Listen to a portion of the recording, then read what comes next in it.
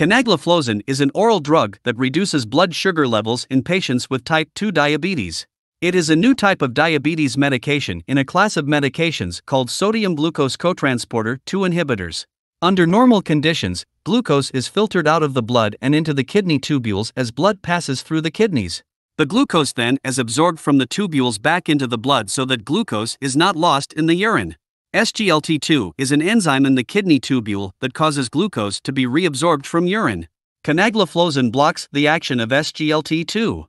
Therefore, canagliflozin reduces the reabsorption of glucose from renal tubules, leading to more excretion of glucose in urine. Canagliflozin was approved by the FDA in March 2013.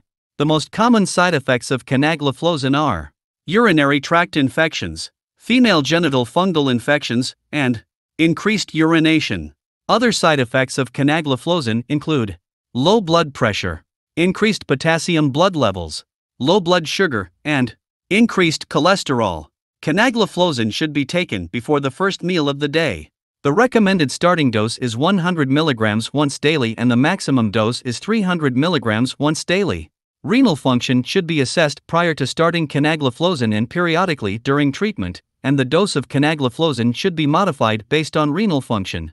Canagliflozin may slightly increase the concentration of digoxin in the body when both drugs are being taken. Digoxin concentrations should be monitored appropriately. Rifampin, phenytoin may reduce the effect of canagliflozin by increasing its elimination and reducing its concentration in the body. The dose of canagliflozin should be increased to 300 mg daily when combined with rifampin, phenytoin, phenobarbital, or ritonavir.